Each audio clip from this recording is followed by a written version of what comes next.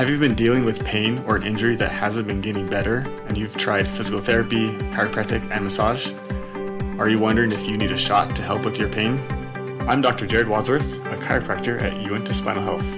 Not only do we use chiropractic, massage, and functional rehabilitation to help people recover from injury, but we also use some other natural forms of injections and regenerative medicine to help you recover without medication or surgery. One of these being ozone injections. An ozone injection is a shot of supercharged oxygen into the injured area or site of pain. Every cell and tissue in our body needs oxygen to survive and function properly. What the supercharged oxygen does when it gets into the injured site is it 1. Oxygenates the tissues and cells, and 2. Starts other chemical reactions to reduce pain and promote healing. Getting more oxygen to the cells, like a mitochondria cell, is a major part of it. Mitochondria cells are the powerhouse cell that create energy for other cells and the body. Energy, like adenosine triphosphate, or ATP, is a chemical energy and the energy currency our cells use to perform their proper function.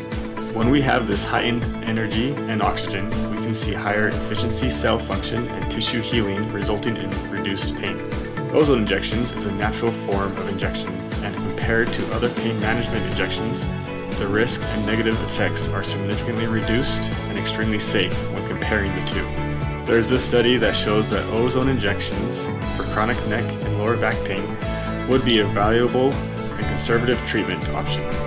Another study showed that receiving ozone injections 3 times was comparable to a 1-time cortisone injection for shoulder rotator cuff tendinopathies. Without the negative effects of steroid shots, this is a win for ozone.